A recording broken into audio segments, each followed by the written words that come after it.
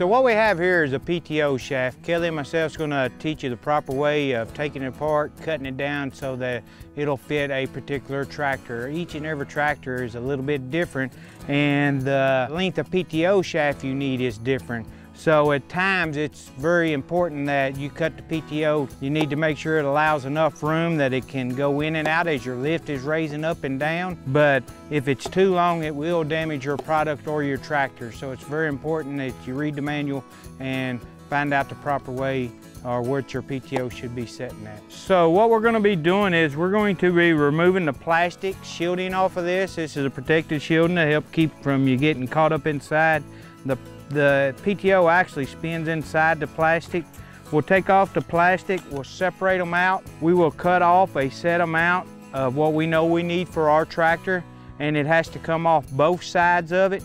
And then once you cut off the steel portion of it, then you'll need to cut off that much of the plastic section off each side of it.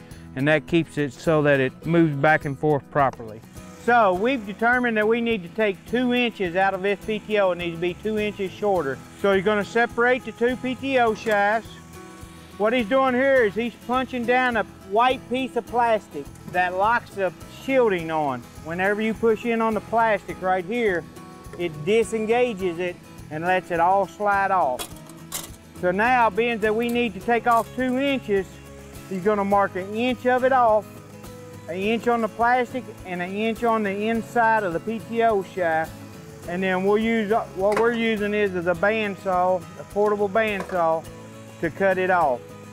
So once we have it properly marked, and again, depending on what you have for a saw at your place, you can use whatever you can cut it through. I've seen a hacksaw do it, I've seen a chop-off saw do it. We just have this portable bandsaw that we're going to do ours with.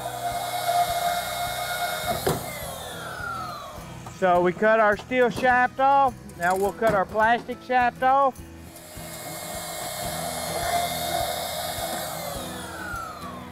Then you'll take a file and you'll touch up your edge here, because you may burr just a little bit. You may have to touch up your edge just a little bit in order to get a good smooth slide right inside of it.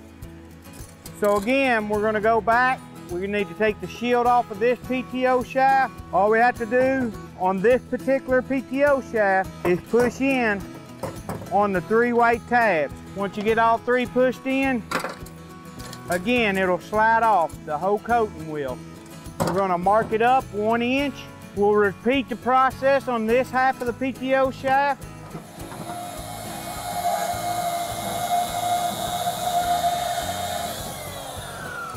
Now we're going to cut the plastic off of this side of it.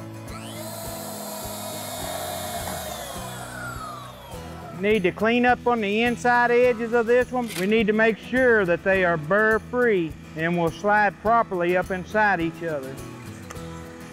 So you should get a good movement. Once you ensure that you got your deburred done, now we're going to put our shafts back together. We put our inner tube in, our protected tube. We want to line up our slots and our hose. Each of the white plastic will snap into its place. Once you get that into place, you're going to take the right coupler, and again, they're different sizes because they're different sizes of the PTO shaft. Once you get it up in there, we're going to lock this back into place. Make sure our white tabs have caught. This keeps it from coming back off.